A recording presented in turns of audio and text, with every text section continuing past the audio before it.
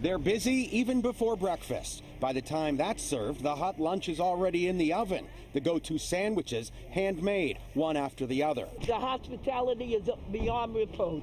I love it here. This is a go-to spot at the corner of 4th Avenue and Sackett called Community Help in Park Slope, or CHIPS, since 1971. Places like this help people like me get through hard times. John's staying at the shelter around the block until his job starts up. He's grateful for this. Definitely. Team of volunteers. You can tell these people care. They're putting in effort. So we have a lot more foot traffic. Matthew Caban is the chef who makes it happen with his crew and volunteers. The hotel down the street is now one of the homes for migrants arriving in the city. So I was anticipating something.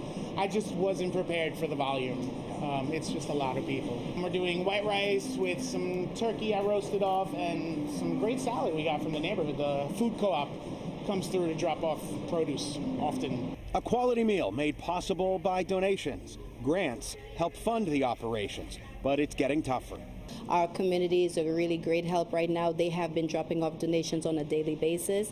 Pauline O'Geese goes nonstop, coordinating the flow, greeting people, checking on the next meal. About 3 weeks ago, migrants were dropped off in our neighborhood at the Holiday Inn around the corner.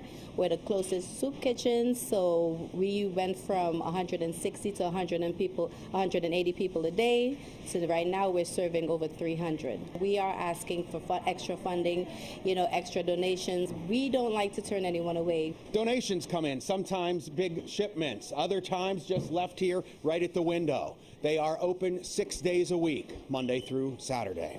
In Park Slope, Greg Malker, Pix 11 News.